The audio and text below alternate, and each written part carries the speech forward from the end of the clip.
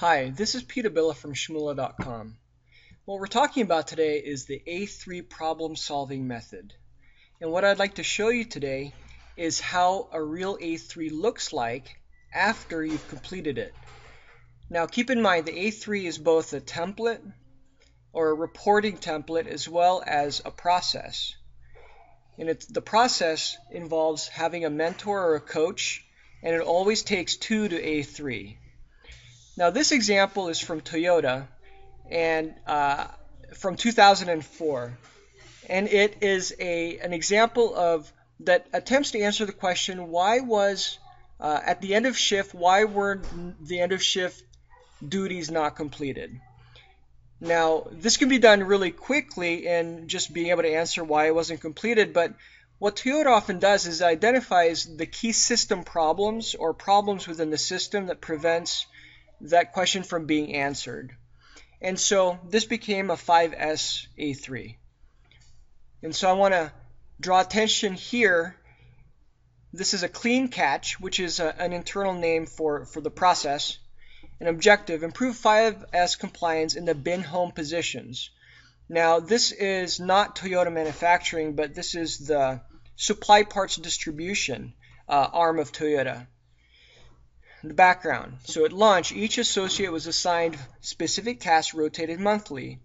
But in 03, 5S responsibilities were set by teams to support teamwork, but it wasn't being done. And so the first thing the team did was they did a fishbone analysis, or the 5 whys. And so they wanted to better understand or grasp the situation. So 5S assignments were not clear. There was no ownership, shelf dividers and faceplates were falling, and a host of other items that they identified. And here are some pictures to demonstrate what the problem looked like. Root cause analysis. 5S is not being performed at end of day. Why? Expectations not clear.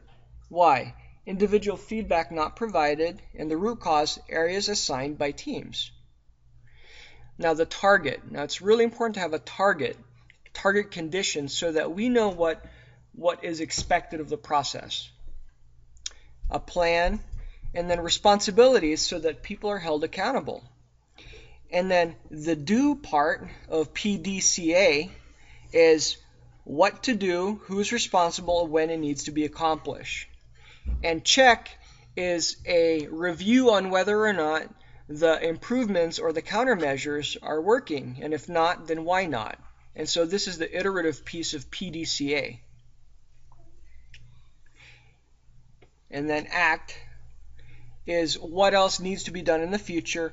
And this piece here, reflection, is very important and is often one part of the A3 method that's not talked about much, but it's very important because it causes us to do what's called Hansei, which is reflection, and reflect also on the teamwork and the interpersonal parts of the process, and not just solving a problem, but how did we work together, and could we have worked together better?